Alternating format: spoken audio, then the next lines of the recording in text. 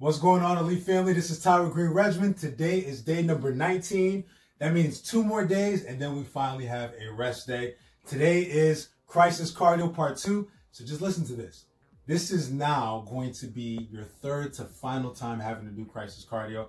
Now I'm moving quickly, very fast through these videos now. If you haven't ever caught any of these videos before, watch this video and go back to day 1, but I gotta move fast for everyone else who's been right along with us on this journey.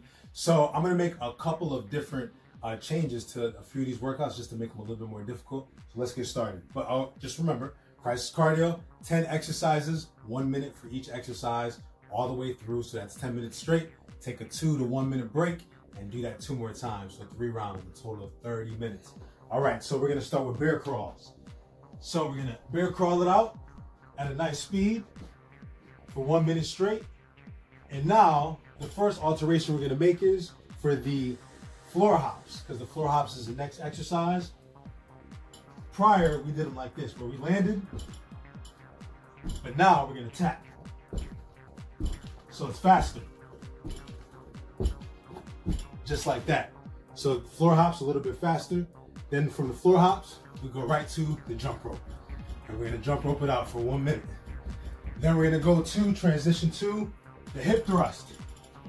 You know the hip thrust, right? Hip thrust, just like that. Then transition to push-up punch. So then next, we usually transition to the squat pulse. But I want you to do that, but I want you to hop. So hop on that pulse. Get those feet off the ground and stay in that pulse and hop. Next, we're gonna sprint it out. Just sprint it, knees up, move those arms, you're gonna sprint. Then we'll transition right to the lunge. And make sure with this lunge, you're breathing and you keep yourself nice and balanced.